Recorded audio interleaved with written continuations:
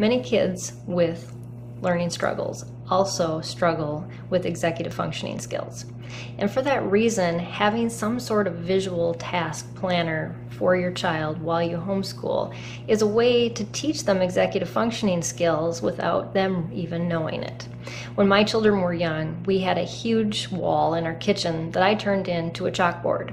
And on that chalkboard, there was their daily tasks, their weekly tasks, our scripture verse, our vocabulary words, everything we were working on that week was on that board. And it was a place where we walked through all the time. We saw it and we knew what needed to be done, and we could practice whatever was in front of us, even if we weren't doing school.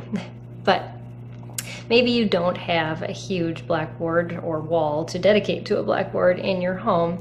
So here's some other ideas. You can use a large piece of fabric with Velcro to stick on there with tasks for your child, or a whiteboard works wonderfully, or even a magnetic board with magnets that can be moved on and off.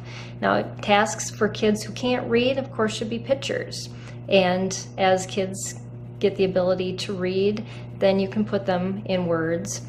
Also marking them to say which tasks can be done independently and which tasks need to be done with mom is important, because then your child knows which ones they can work on while you're busy and which ones they need to wait for.